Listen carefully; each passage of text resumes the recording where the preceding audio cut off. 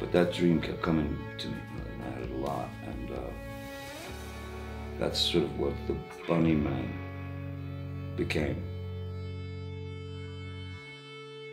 People have a tendency, when they see the painting that I did, the Bunnyman, I always get these kind of questions, you know, what is it, where did it come from, who is that thing, you know? And it means a lot to me. Just the history of the Bunnyman and how it was conceived and all. My boy, my son Jack, when he was about, he must have been about 5, he always, like me, exactly like me as a child, he was drawing constantly. So there was some character that Jack had scribbled. There's all these beautiful scribbles into that shape. That image reminded me of a kind of a recurring dream that I had as a child, probably around Jack's age, back then, 5, 6, of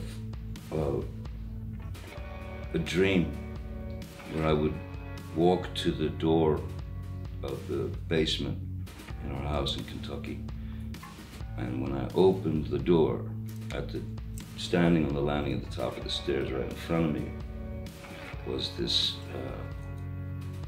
figure with no face. He had features, but no, like a mannequin almost.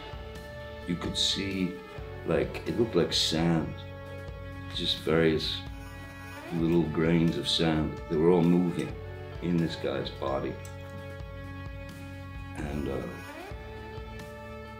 he just stood there. He never made a move toward me, so he didn't scare me in that way.